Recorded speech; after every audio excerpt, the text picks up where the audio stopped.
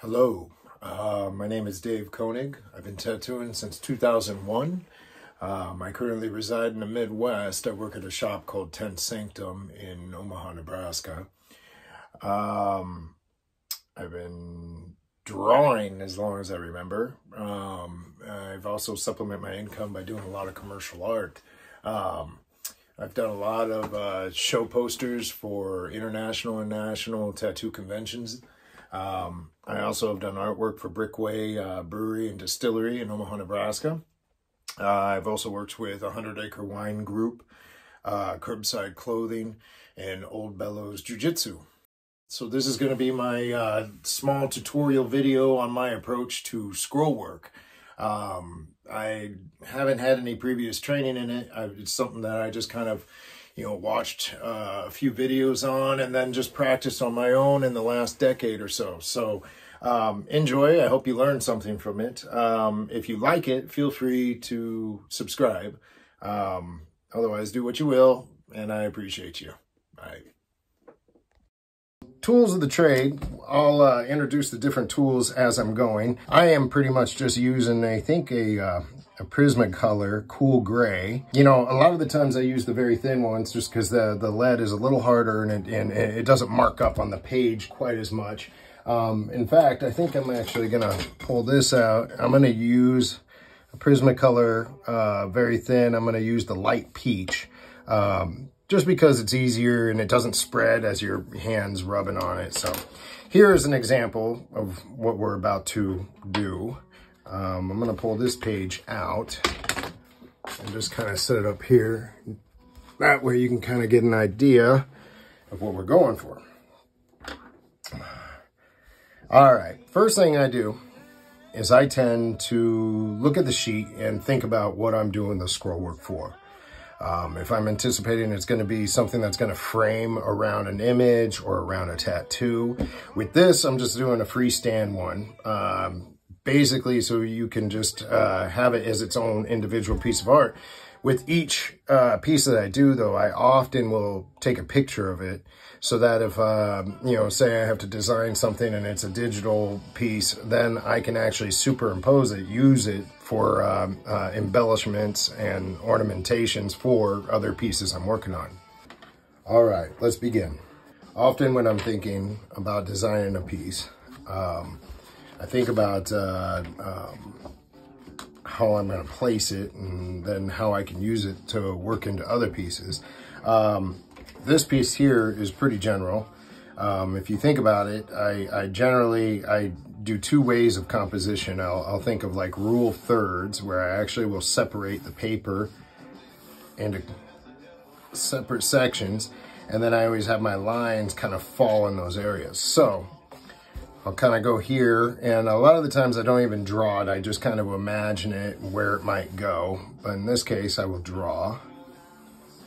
I kind of go here, here, maybe here. This isn't perfect, but it just gives me an idea. All right, then from there, I generally will it's just kind of like adding, putting pieces together that, different S curves and C curves that will, form into the shape that I want. So first thing I'll do is I'll find a point and I'll start at it, like, I maybe come from this point, and then what I do is I start creating, I'll create like a big kind of backwards S curve.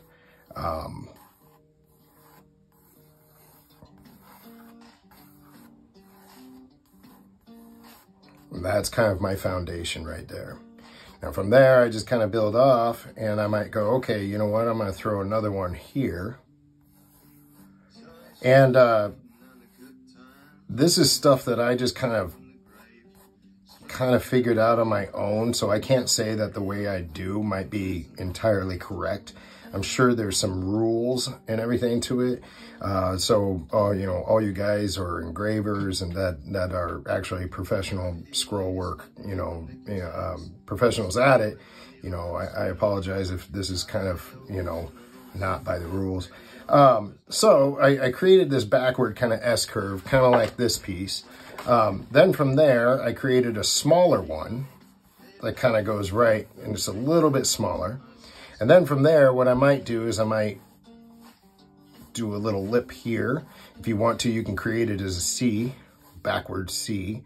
You know, this side I might go like this, because a lot of the time Scrollwork, it's very organic, and it's very, it reminds me of maybe how plants or something would grow. So often I'll have the bigger loops on top, you know, and then down here I'll have some leafing off. Maybe I'll come here, connect this one.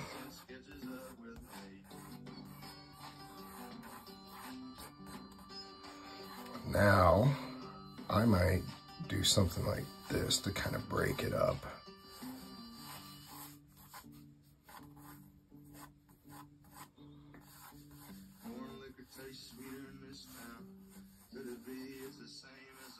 Now, to make things a little interesting for me, sometimes I'll add little, like, you can see how this piece comes around and then it kind of lips off.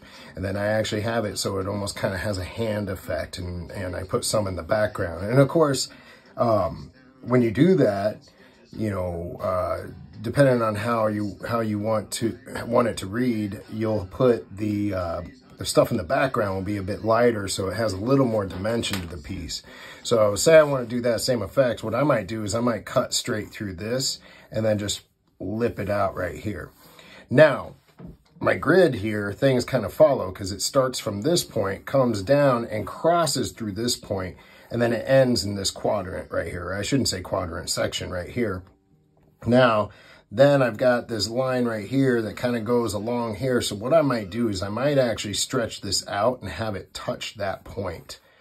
It's just a little bit more pleasing to the eye. Just like how I pulled this one and it just kind of hits this point, runs along this line of horizon, and then actually curls inside the center section. Now from there, I just start building things.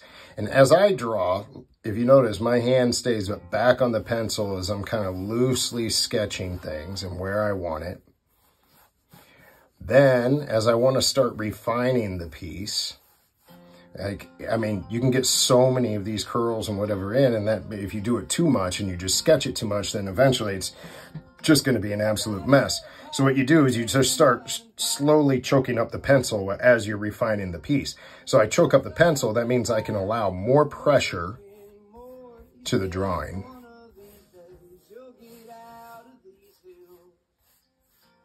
Now often when I'm creating these curves, I might actually fold this one in.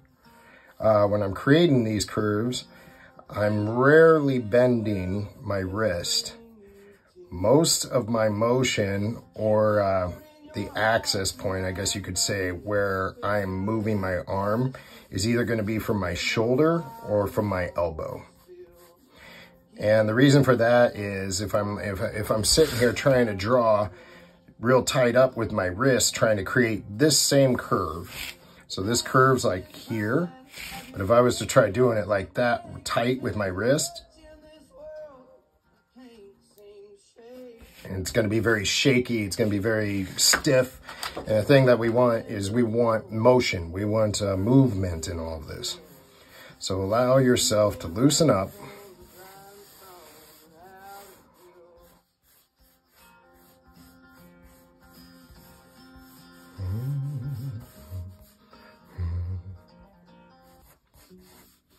All right, as you can see, I start refining on pieces. And if you notice, I do slowly start choking up on my pencil. As I'm doing it, I'm looking at it and I'm going, okay, you know what? This piece is in front, so I'm going to kind of hit harder with these lines. And then I'm going to think, like, it kind of cups. So if it cups, then I'm going to do a little line right in here. I'm going to keep it lighter than the rest because I want this to sit forward, this to sit back.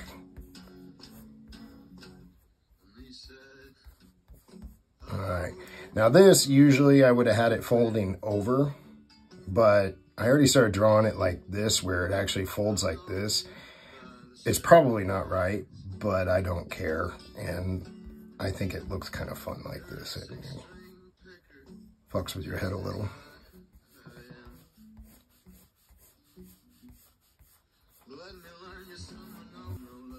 Add another little C curve here.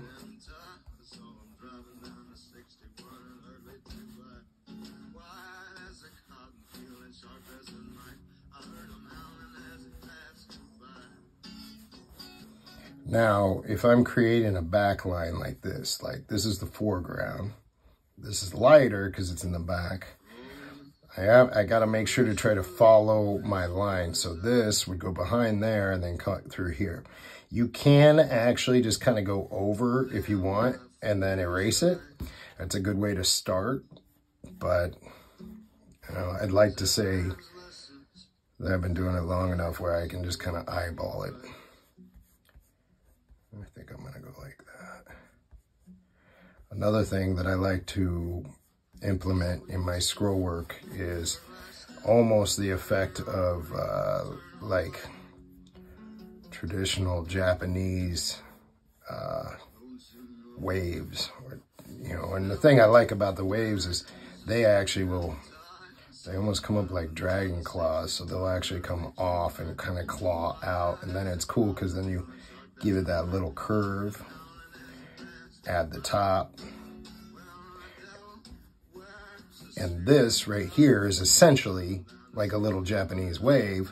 I was in Japan in 2019 and, oh God, it's on the tip of my tongue. I failed to remember the name of the temple we visited where it was all wood carvings and a lot of the water wood carvings they had on that temple. I took a ton of pictures of them for reference, and that's become kind of the staple reference for a lot of my scroll work and a lot of my Japanese waves. And even if I'm drawing waves to kind of have more of an American traditional feel. Now, often I like to have pieces like, instead of just having constant C curves and S curves, I want things kind of overlap. It gives it a little more, you know, makes it a little more interesting for me and a little more challenging to draw, because I appreciate a good challenge. What I might do is like right here, all right, I'm gonna make this kind of a leaf.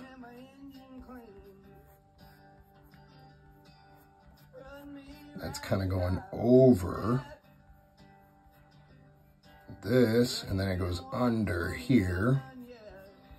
You know what, for shits and giggles, I'm gonna add another part just because I like this pattern. It creates a pattern that's pleasing to the eye. Come in the river and get your fill. Sniffing like... All right. Now I gotta make sure to foreshadow that line because that's coming from here. I might change my angle on it, but that's okay. There's that Japanese wave effect again. Now, when I'm coming up, it depends if you want to go even with this, but to me, this looks a little wonky. Like, this isn't gonna work. I really like this curve, but this just drops. I mean, if I was to have it drop somewhere near this line, it would make more sense to me.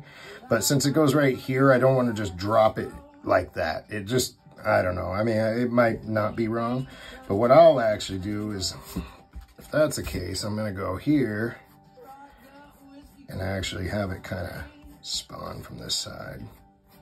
I don't know if spawn is the right word. I apologize, I draw, I don't talk very much on camera, so I don't think about what I'm saying sometimes. Most of the time. It's mighty hot.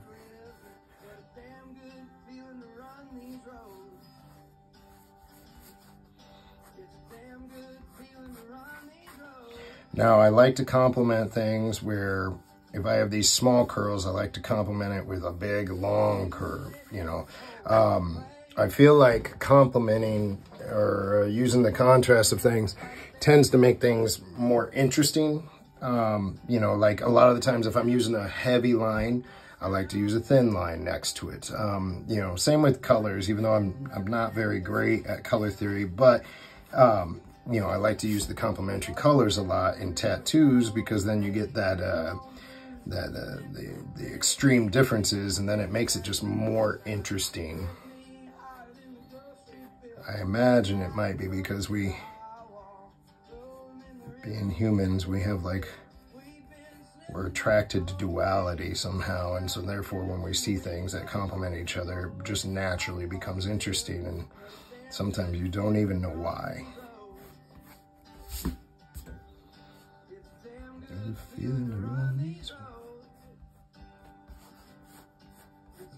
Pull this here.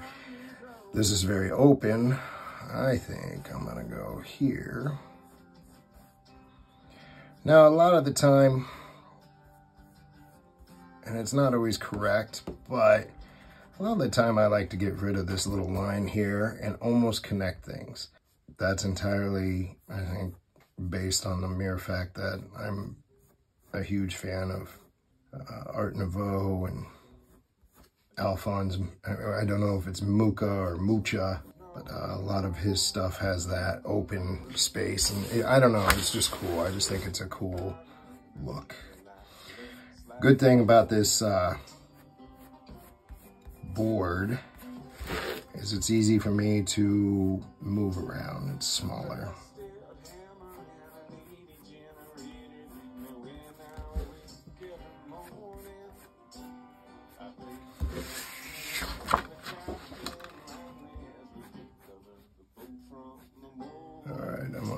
This right here, and I might connect these two just for the hell of it.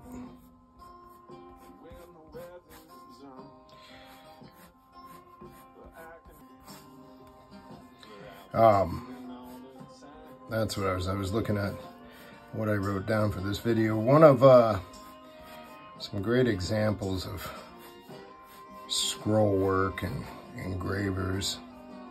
You know, one of my favorites is, what is it, Sean Hughes. Sean Hughes, he goes by, I think it's like Hobo, R-O-B-O-H-O-B-O.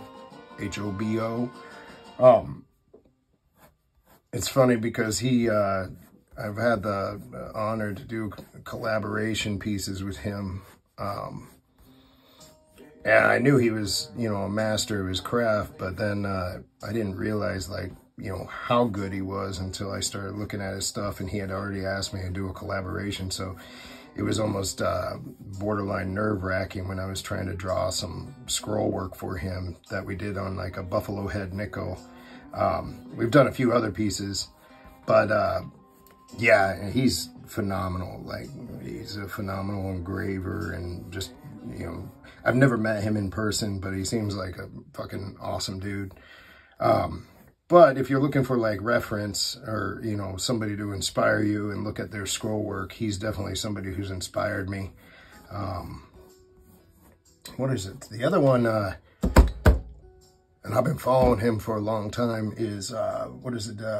His name's Rick Simmons. I think he goes by Bespoke, the engraver. It's like BESPOKE_engraver.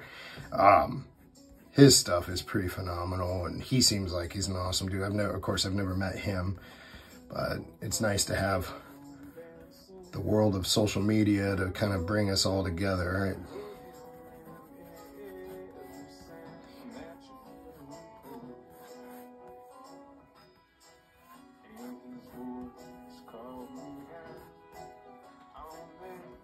All right, I'm just about done with this. I'm not gonna go, you know, it's nice. I like to spend a lot of time on my sketches and just refine it and everything, but I'm trying to make this a fairly quick tutorial so I don't entirely lose your attention.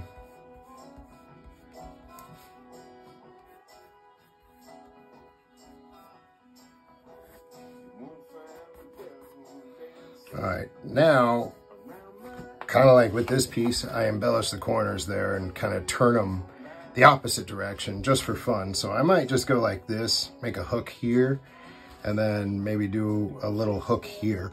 I want it so it has a natural flow where it looks like it could actually be growing from this.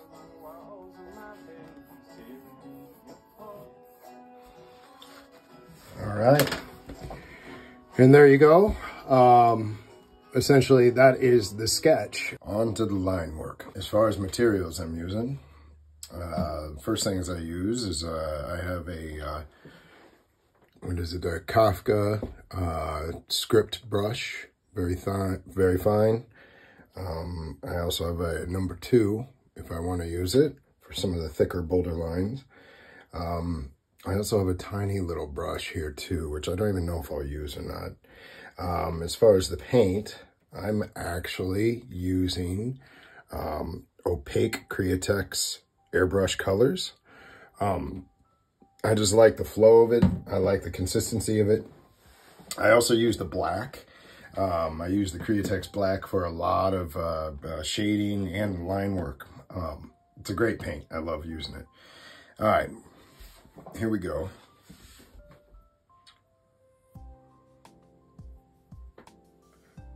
I usually like to pull these lines.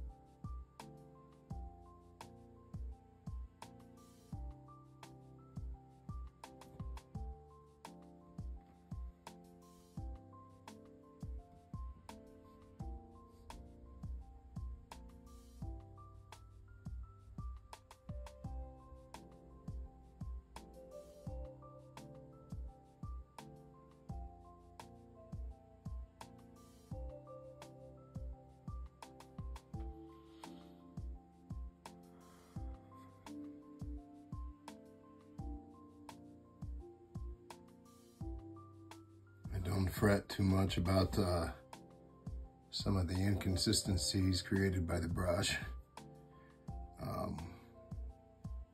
Honestly, I kind of like them.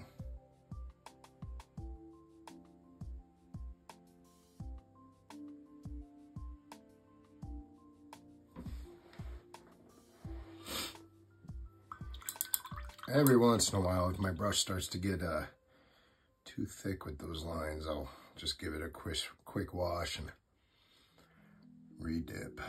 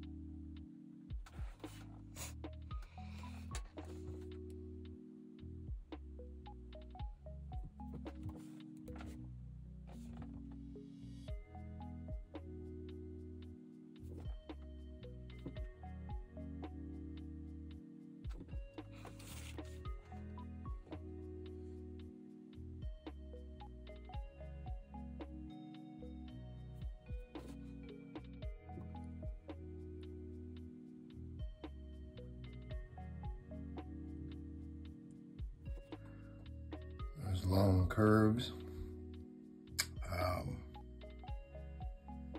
Goes back to instead of trying to turn it from the wrist, try to turn it from the joint closer to your core. So I'll go to the elbow, trying to turn.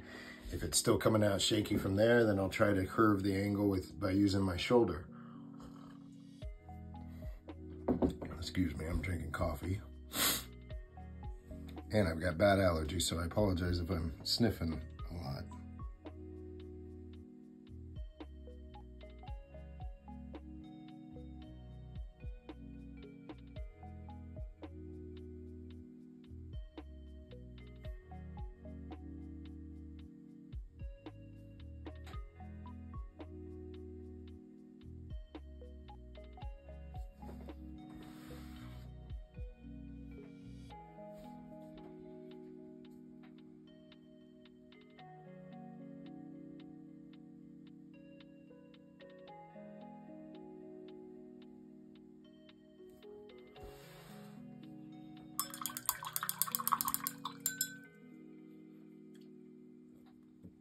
That is the initial hard line for it. Now I'm going to do a little shading before I start doing any of the detail lines. Now I've switched to a charcoal shading brush. I can't even tell what it is. I think it's got so much paint on it. I think it's a 6 round. Yep.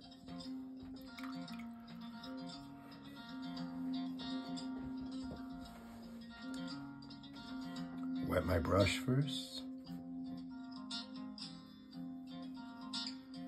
A little paint.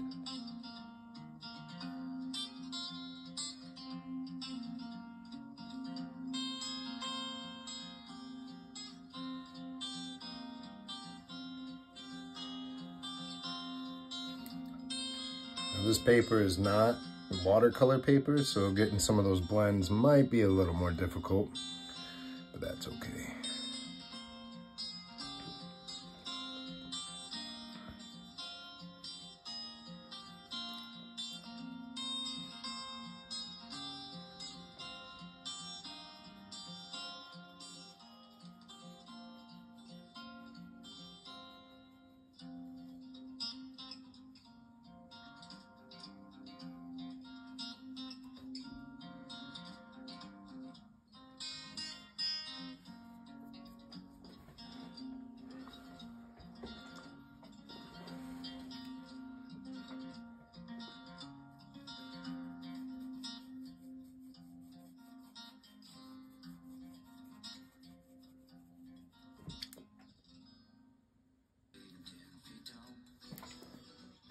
Now, if you don't get those smooth blends, then I try to make sure to flow my hand with like kind of the shape of what this would be. It's kind of have a curve, so I'd kind of curve my blend out so that the lines are like that.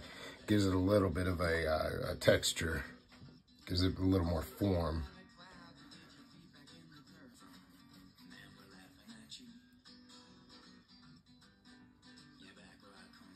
And now I'll kind of go with the curve.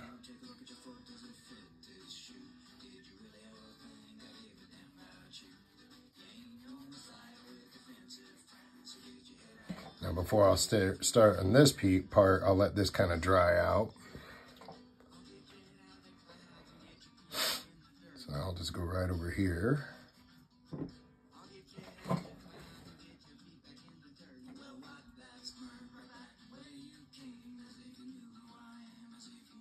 And kind of cover up my mistakes on my lines with shading. If you're a tattooer, you entirely understand that.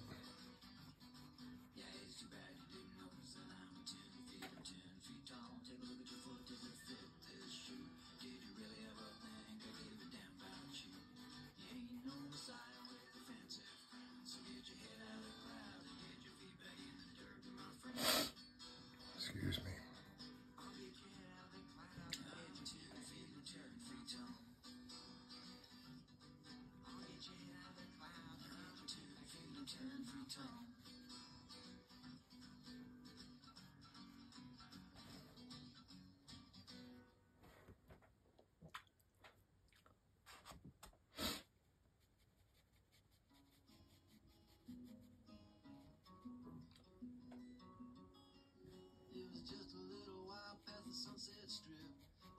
girl's body in an open pit. Her mouth was sewn shut, but her eyes were still wide, gazing through the fog to the other side. They put me on a women deep in hell with no bells, sitting silent on a rusty floor, just gazing at the monks on the opposite wall, remembering the music of my lover's call.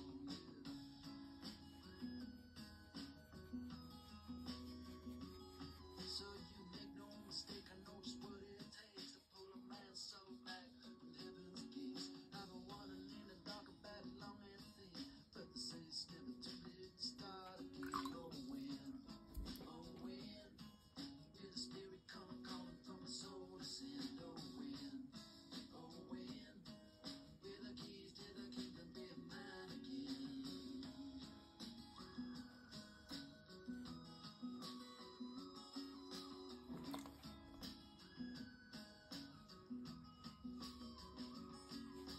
Dark as the grave, it was just about 3 when the warden with the came to set me free. They gave me $5 in a second-hand suit, a pistol and a hat and a worn-out blue. So I took the bus down to Rio Grande and I shot a man down on the edge of town. Then I stole me a horse and I rode it around till the sheriff pulled me in and he set me down. He said, "You make no mistake, I know just what it takes to pull a man's soul back from heaven's gates. I've been wandering in the dark about as long as sin, but they say it's never too late to start again. Oh when will the spirit come calling from the soul to sin? Oh when will the keys to the kingdom be mine again?"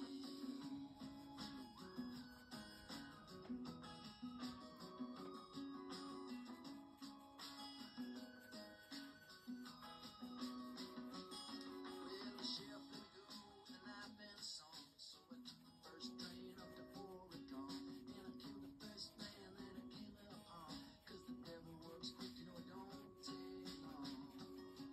Then I went to the river for to take a swim, you know that black river water, it's as black as sin, and I washed myself clean as a newborn baby, then I picked up a rock for the shot. Instead of pulling the paint, now I'm pushing the paint.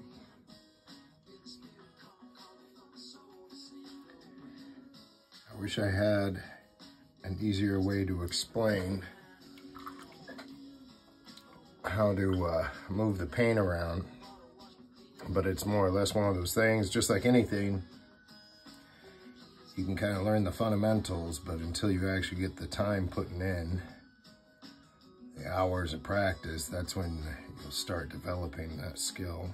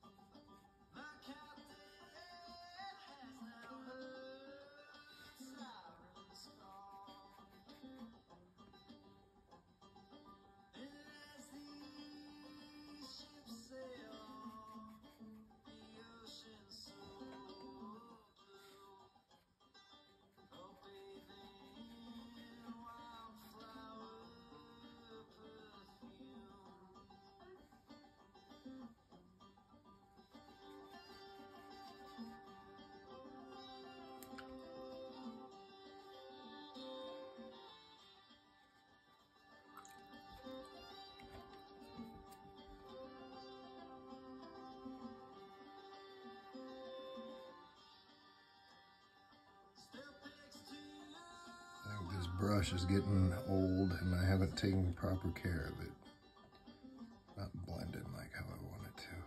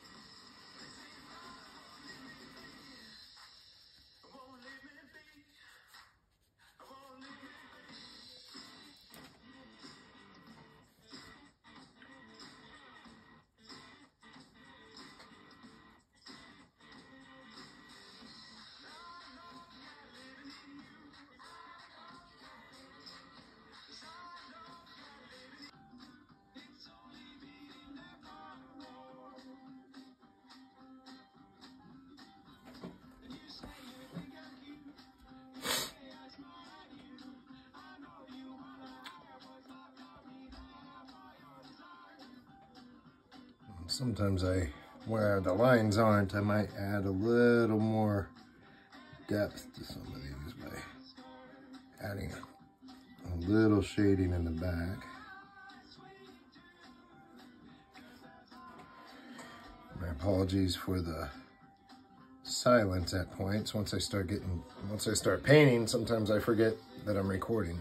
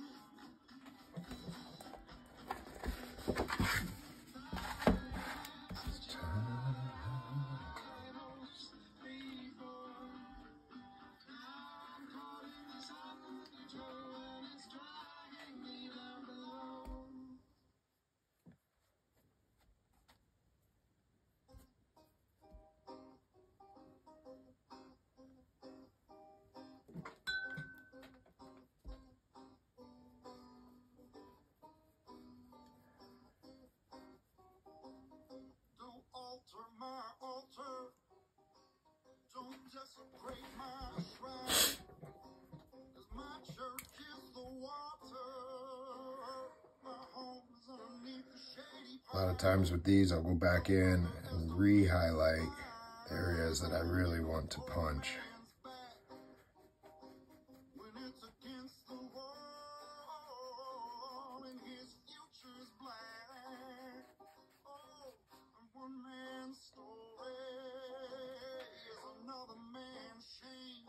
I ain't bound for glory, no, no, I'm bound for flames. So take to the woods, Lord, and cover up your tracks. Ooh, and go away, child, and don't look back.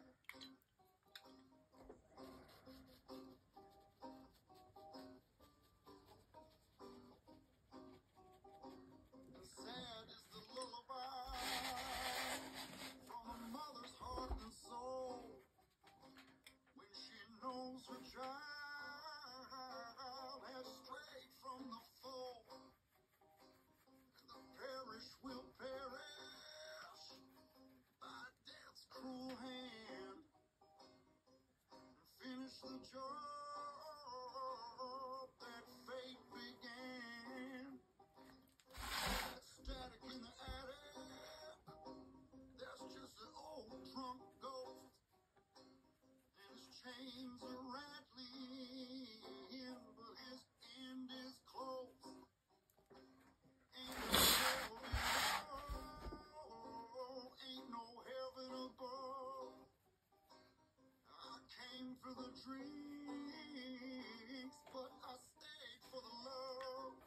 Now I'm clearly moving kind of fast on this just so that I don't entirely bore you guys. You can take as much time on a piece as you want. A lot of the paintings, I'll spend a lot of time just on one blend just to get it just right. But in this case, I'm just kind of having fun.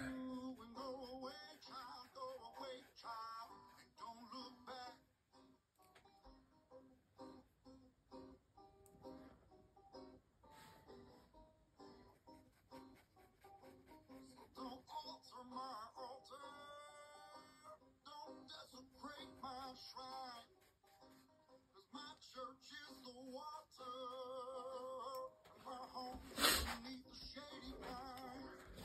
Don't underestimate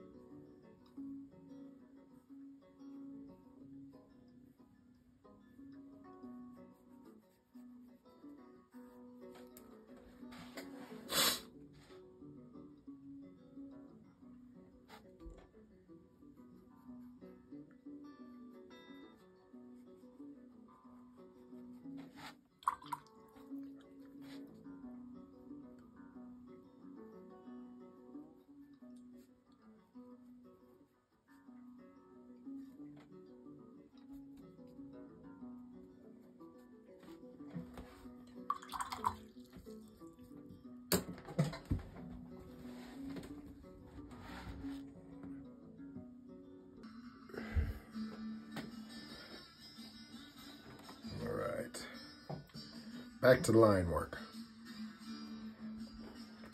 This is a fun part for me.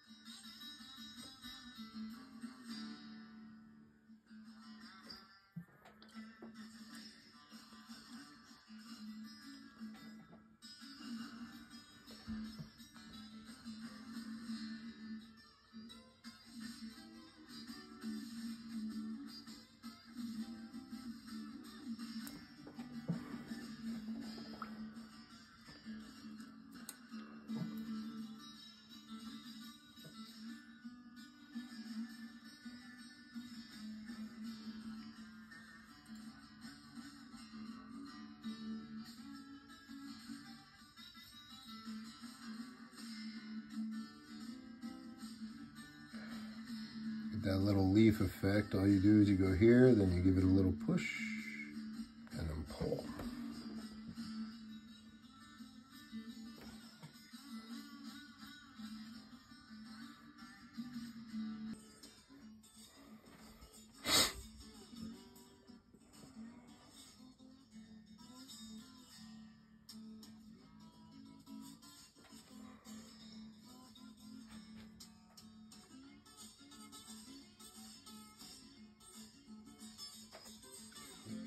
Or that one.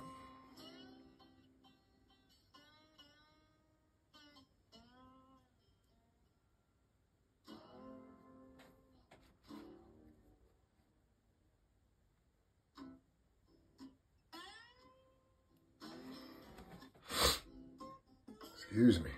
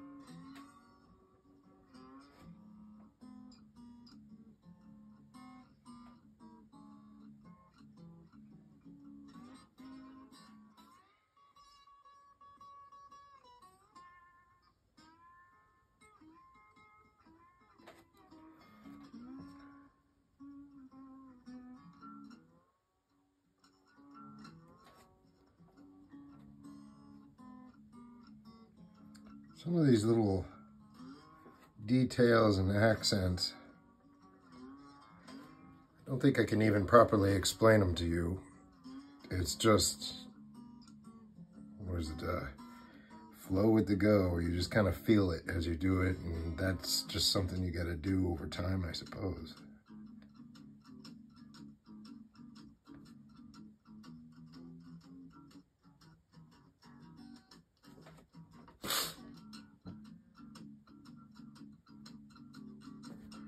Then I'll start looking and I'm like, okay, I've got some down here, this netting. I got a little netting here. I might want something up in here just because it feels a little bit on the naked side. But there is a fine line between, you know, embellishing it and overkilling it. So I'm just about done.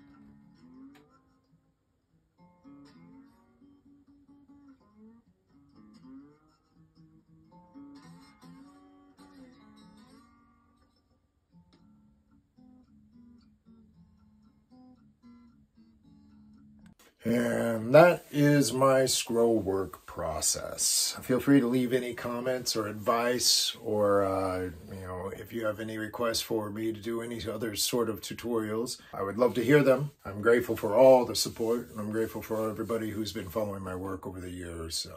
Means a lot to me.